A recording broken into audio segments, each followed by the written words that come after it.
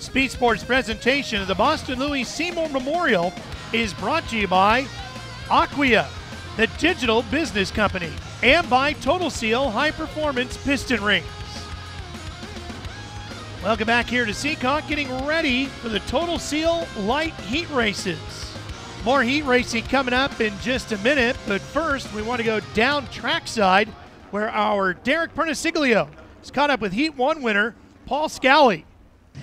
Well, Paul Dangerous Scally pulls the helmet off, wins heat race number 1 for the NEMA Midgets, but how's the car working tonight? We saw a little bit of smoke come out the breather. We broke the drive shaft in practice, and something else is still a little messed up, but we'll get it. What do you think is messed up on the car? Is it in the rear of the car? Something with the rear, with the drive shaft broken, maybe the rear caliper's not working right, but we'll get it. We'll keep an eye on his progression through the rest of the night. Now we're going to take you to the highlighted look at the 3 Total Seal Light Heat Races. These are the smaller cars, Erin. Yes, and they start all the cars in the feature, so your finish in your heat race is extremely important. Paul Bigelow in the 31, the blue and black car, jumping out into the lead in front of Krachin in the 29. And already 1 lap started, and we go to yellow because the 46 of Burrows is up along the wall. Andy getting his 46 going again.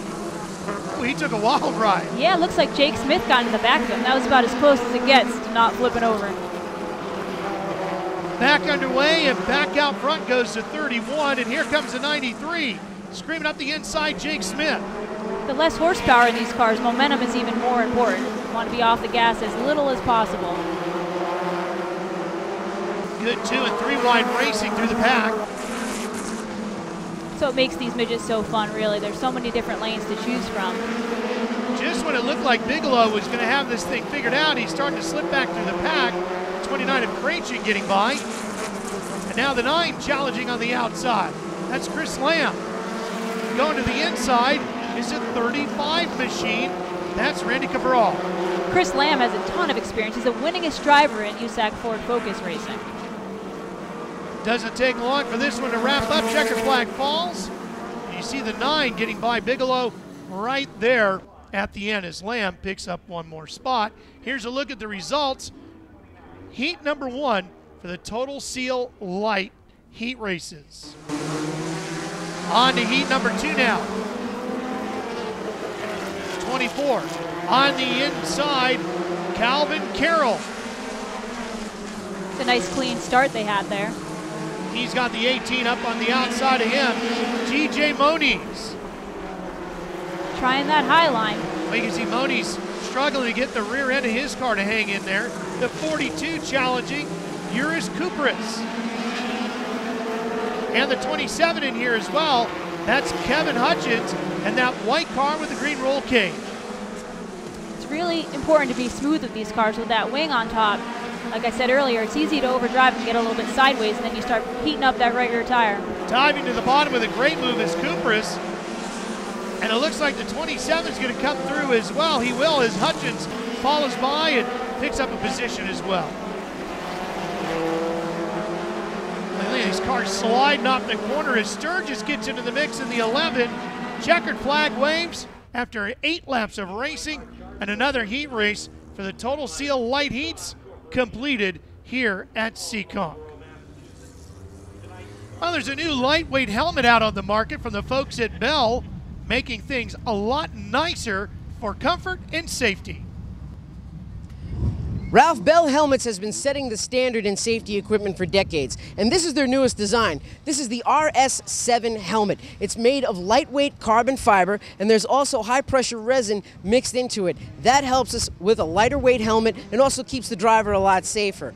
Also on this helmet, there's a lot of new features. If you can see all of the vents in the helmet itself, there's 14 different vent holes in the helmet. That allows for airflow to come in, and it helps when the driver starts to sweat that the shield doesn't fog up. And speaking of the shield, right here on the front, this is a new thicker shield compared to their old design. There's also new padding inside the helmet as well. There's multiple pads all throughout the helmet with multiple densities. That helps the driver in an impact. And above everything else, the helmet even comes with its own helmet bag. Now we just got to find a helmet carrier for Derek. Yeah, leave it to Derek to be excited about the bag it comes in. All right, here we go with the 3rd heat race for for the Total Seal Light Heats here tonight. Green flag underway, a highlighted look at this one as well, as the 21 hugs the outside. Anthony Payne back on board a little deeper in the field. This is the 9S of Matt Swanson, another one of the Seymour family cars. It's a great view right there. It really shows how if you run the high line, you can carry some extra momentum. Watching the 39 fight its way through the middle of the pack, RJ Tufano.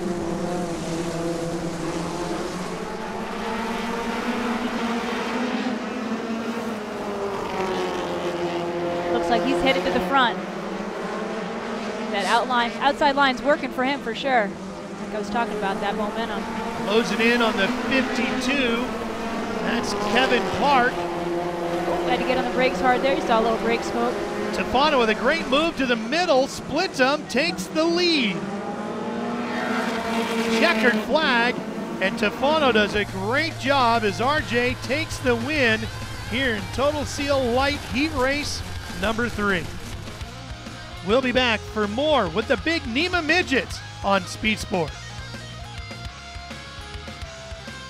The image I have of Louie is at Terre Haute, and they're running for the championship, and he's standing on the berm. And if you knew Louie, he always had a stopwatch in his hand. And I believe the family told me he went to his final resting place with that stopwatch.